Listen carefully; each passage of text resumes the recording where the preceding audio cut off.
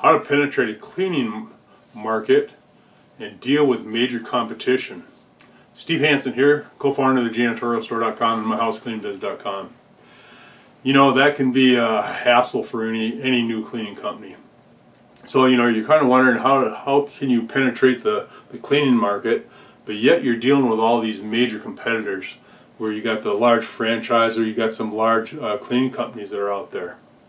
Well, the first advice I'd give you is do not sell your services on price. You have to remember, if you sell on price, you compete on price.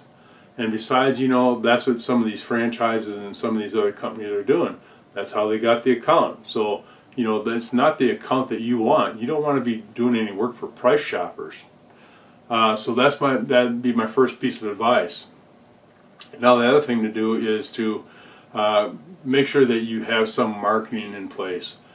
Make sure your website's optimized, you know, for your service area.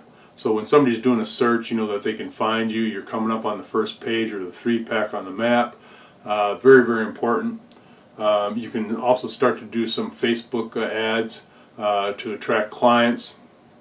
You can do some LinkedIn ads to attract some clients.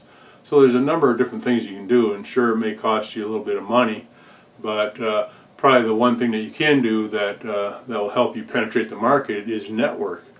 So, you know, join some networking groups in your service area and attend them and be active. You know, build relationships with people. That'd probably be one of the easiest and low-cost ways of penetrating the market. And again, if you're dealing with some major competition, well, do your research on the competition. You know, find out what they're offering for services. You know, what are they paying their employees? What kind of benefits do they offer? You know, the more you know about your competition, the better. And you should be doing that market research anyway. So those are the things that I would do. I would definitely make sure that my website is optimized. I would consider doing some type of advertising, maybe if I'm just doing a flyer or something like that, or I might do some Facebook or LinkedIn ads, depending on what my budget is. But I would definitely be out there networking. No, that works. That works very, very well. You just have to be get involved with it, because that's what I often hear. Well, people, oh, I've done that. It doesn't work. Well, how often did you go? Did you get involved? Did you join any committees? Well, no, I didn't do that. But geez, you know, well, no wonder it didn't work. You didn't put any energy into it, you know, and that may be the case for a lot of things. So think about that. You know, there's things that you should be doing, and if you're not doing them, well, then, you know, get off the couch and get going and doing it. You know, things don't happen on their own. You have to make things happen. So anyway, try those things, and I think that you're going to be able to penetrate that market and obviously be able to deal with your competition. Been there, done that. You know, I've gone against nationwide companies and beat them. Did it multiple times. You know, in both my cleaning companies.